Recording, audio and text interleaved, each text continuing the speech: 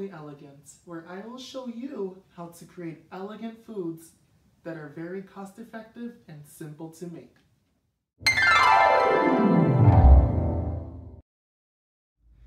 Today I am going to prepare for you guys Tonkatsu, which translates into pork cutlet. It's a traditional Korean dish that I used to eat growing up, and it still is one of my favorite dishes to this very day. Traditionally, tonkatsu is served over a bed of iceberg lettuce that is shredded and a side of white rice. So, to start off, I am going to start chopping some iceberg lettuce. Now, usually, we like to use iceberg or romaine lettuce and shred it.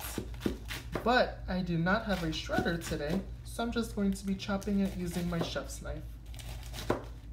Same difference, right?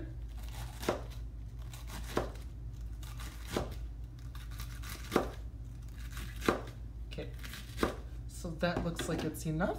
So I am going to reserve this to the side.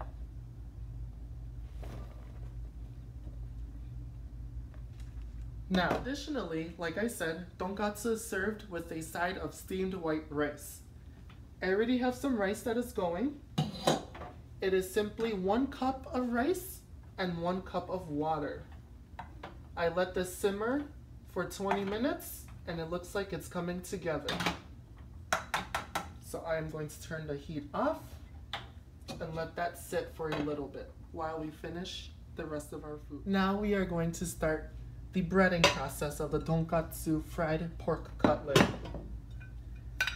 Any traditional breading process consists of 3 parts. The first part is flour. So I am going to get half a cup of flour into a dish.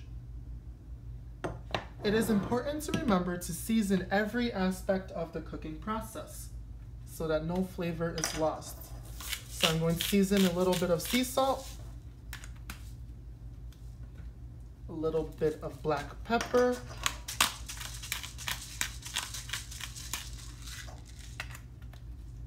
and I like to add a little bit of garlic powder. I would say a 1/4 teaspoon would do. You can also feel free to add a little bit of paprika or cayenne pepper if you want a little bit of heat or smokiness. So just give this a little stir. And the first part is ready. Now for the second part, we are going to crack 2 eggs.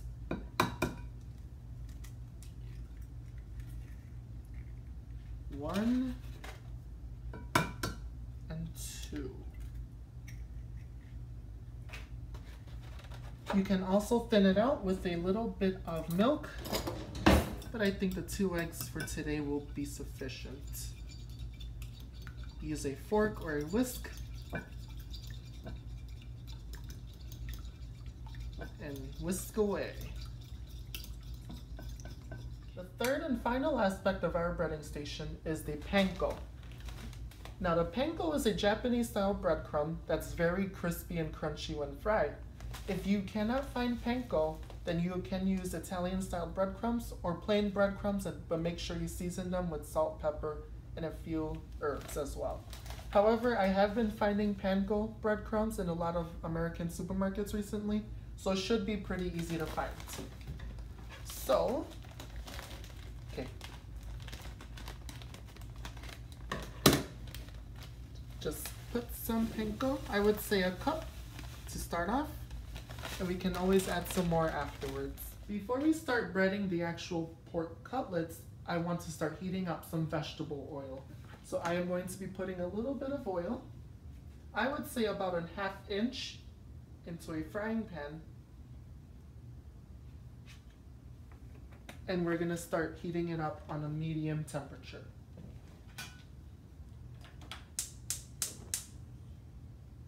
So I have some pork cutlets that I got for $1.79, and it's for 5 big pieces, which is not a bad price at all.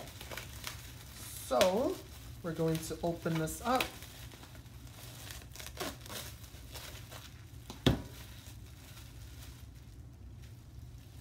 And we're going to start by putting 1 piece into the flour.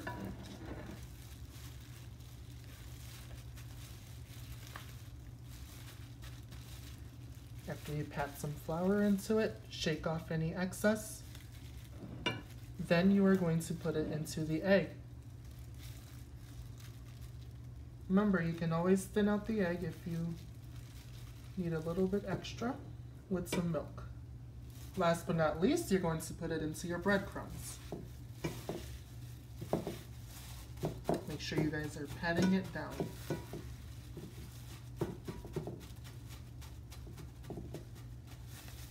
So, pat it into the flour. Remember, we seasoned this with salt, pepper, and garlic powder. Shake off any excess flour into the eggs. Shake off any excess egg and into the breadcrumbs.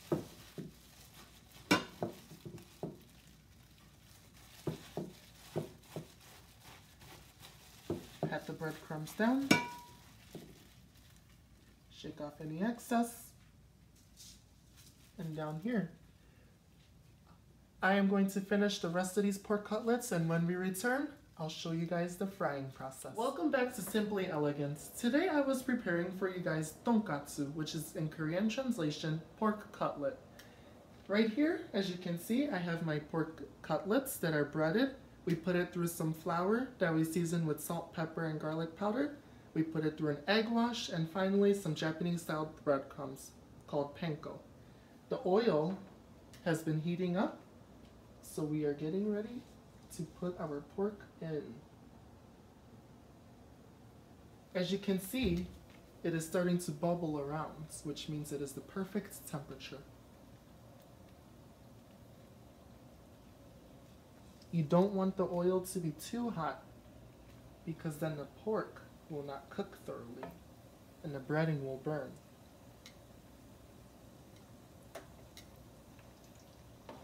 So we're just going to cook this for a few minutes on each side, and I will show you guys what it looks like when it's about to turn over. Hello and welcome back to Simply Elegant.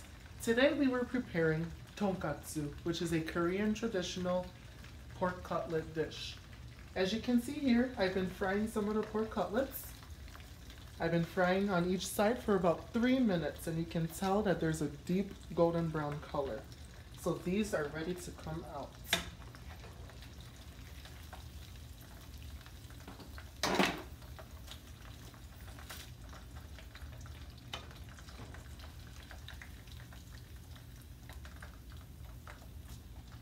While we are finishing up the last pork cutlet, I'm going to show you how to plate this.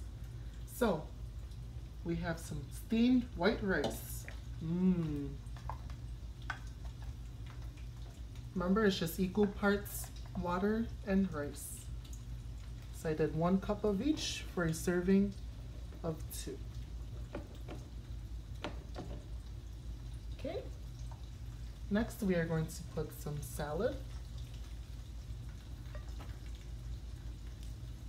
Don't worry, my hands are clean. Yum. Last but not least, we are going to slice up one of our pork cutlets. You see that dark golden brown color? That's perfect.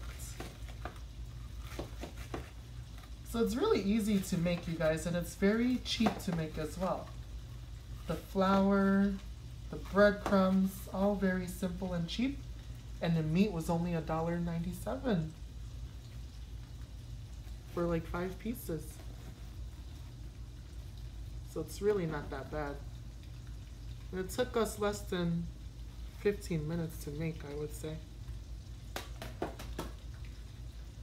Just gonna pretty that up a little bit. Now, you might be thinking, where's the dressing? There is a special sauce just for this meal called Tonkatsu sauce, which is essentially, it's very similar to barbecue sauce. It's a little bit more savory and less sweet. But if you can't find this in your local Asian or American market, feel free to use your favorite barbecue sauce. But I'm just gonna drizzle a little bit of this.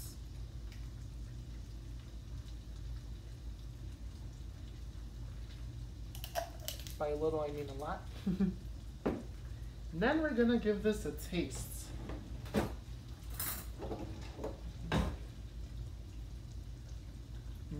You wanna see that up close? Very delicious. Let's see. Some white sticky rice.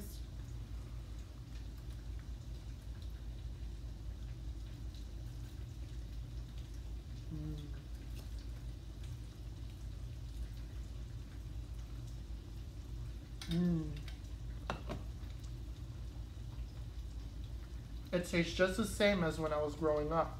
Very crispy, very delicious. And it has a nice sweet and savory taste due to the katsu sauce. The salad is a nice bed of refreshing aftertaste. Very good. I definitely recommend you guys try making this meal. It's very affordable, very simple to make, very time efficient. You can make some of these pork cutlets and put it in the freezer for the following day or few days. But yeah, thank you guys for watching my show. My name is Gino, and I hope you return to watch again.